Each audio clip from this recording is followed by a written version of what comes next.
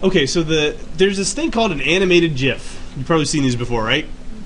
They're all over the web. They're actually, I would have to say that they're both increasing and decreasing in popularity.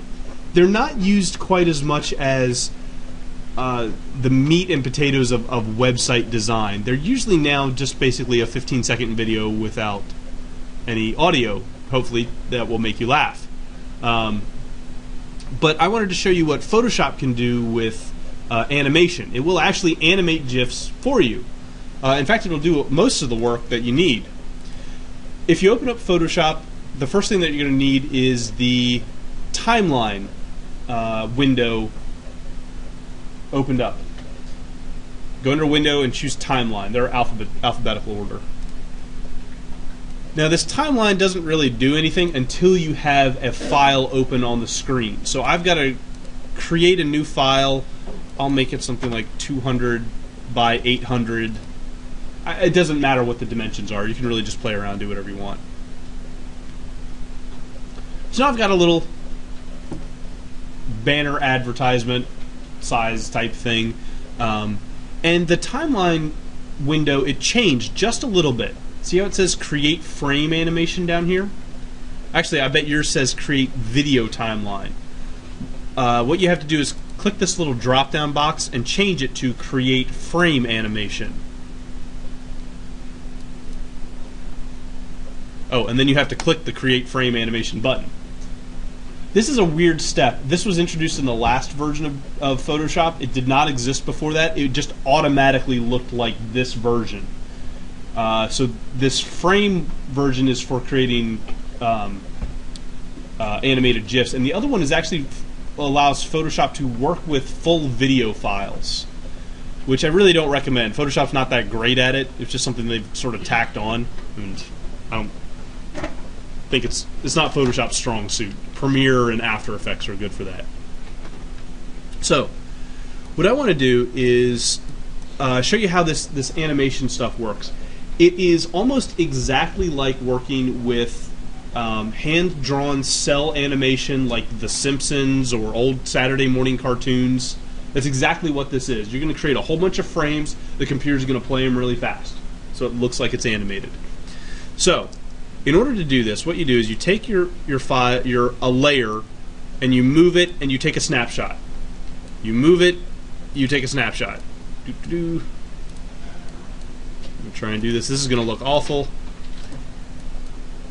because I'm doing this the hard way. I'll show you how to do it the easy way in a second. Do not do it this way. No, it's just going to do weird stuff. Woo!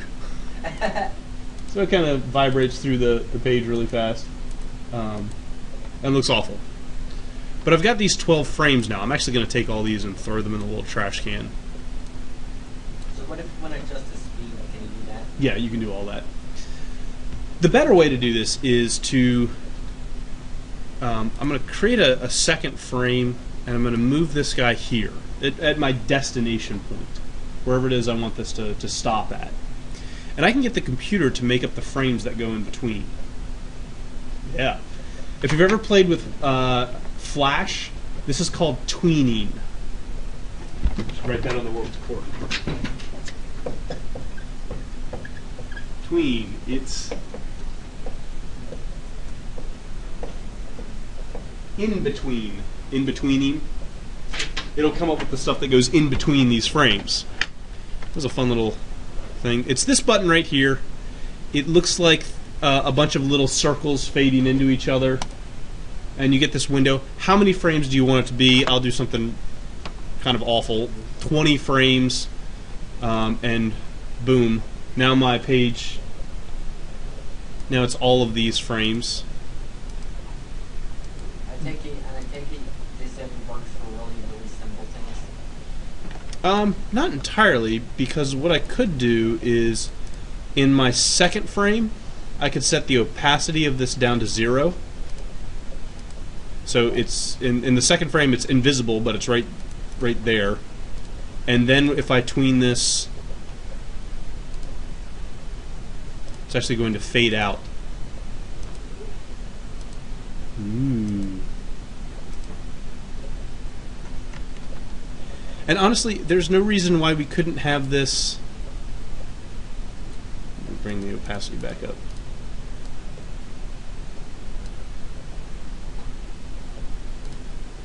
Opacity down. Oops, create a new frame. And then this one. There we go. So between frames 1 and frame 1, where'd he go? There he is. Come back here. Okay, frame 1 he's there, frame 2 he's there. I will tween 10 frames in between there. And then between here and the last one, I'll tween another 10 frames. Oops, come back. So I sort of did 2 tweens. Tweens, yes. Now, if you want to do something like make this ball squish when it bounces, which would be pretty common to do in animation, I'm going to attempt to make that happen. Why would you want to do this in Photoshop instead of Flash?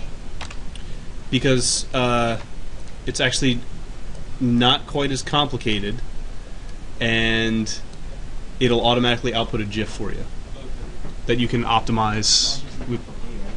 Yeah, Flash will be all FLV. You need the Flash plugin.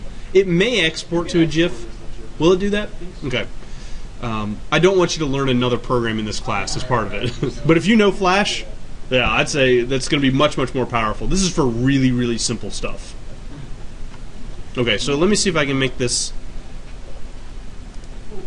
Okay, so right now it's. Actually, let me do this.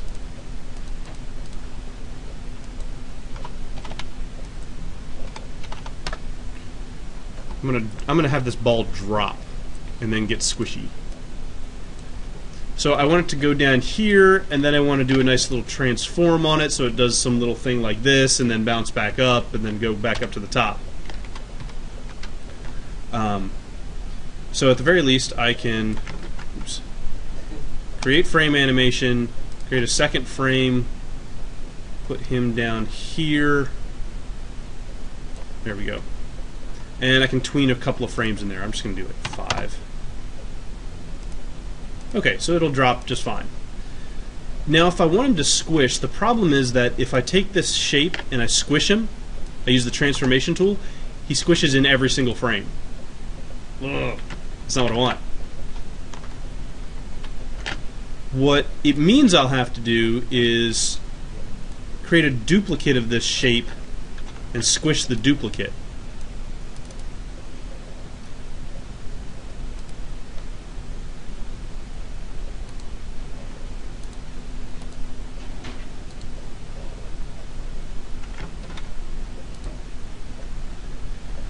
Did you create another animation within it? No, what I'm going to end up doing is I have to go back into these frames and turn off this little guy. And in this frame, just that, what is he doing? Oh, I turned on Unify, that's why.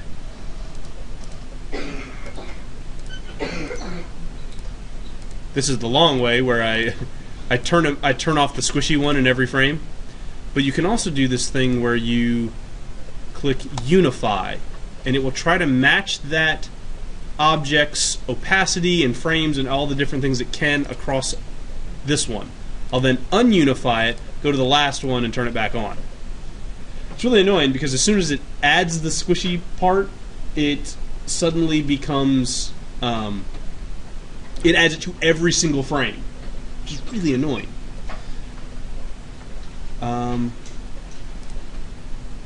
But then I can simply add a new frame, turn this guy off, turn this guy back on, add another frame,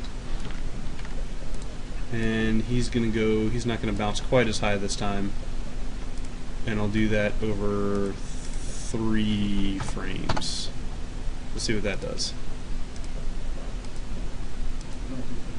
It is going way too fast. So you can slow it down. If you may have noticed that underneath of each one it says how many seconds duration. That's what pause do you want in between each one. If you click on the first one and then shift click on the last one, there we go. Then you can set them all at the same time, and I'll put a 0.2 delay on it. Oh god, now it's really slow.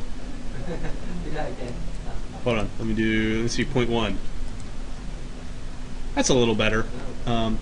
You're not going to get great animation out of this. This is not going to be smooth and fluid and perfect.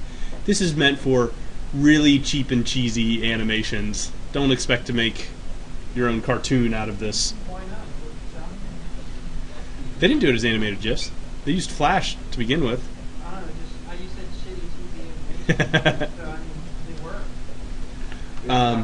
Just throw some toilet humor on there. You make a face on it, make them a smart mouth talking about the ball, and you got to sit on it. So if you need shapes to do something, the actual shape to change, each one's going to have to be its own layer, and you'll turn it on and off. It's kind of annoying, but tweening will help you with that.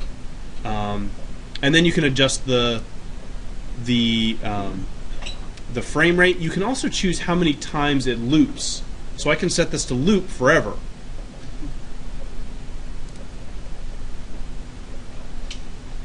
Really exciting, huh?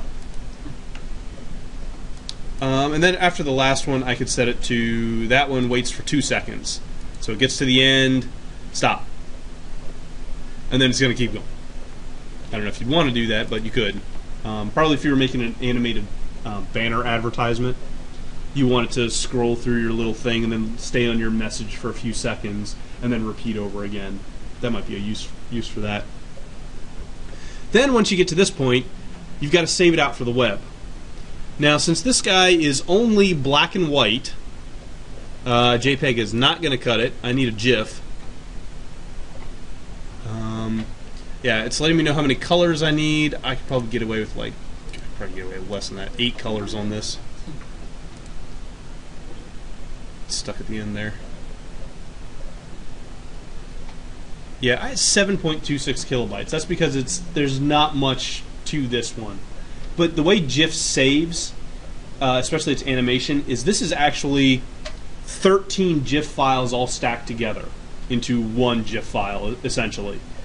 So every frame of animation does add a lot more to your file size. But this one is going to be 7.26 kilobytes. When I'm done, I just save it as bounce.gif. I can load it in a web browser and it runs perfectly. I do like the squish at the end. That does seem to make it look a little bit more professional. You'll also want to, when you're done, do a regular save as and save it as your PSD file, your Photoshop document, so that you have all of those.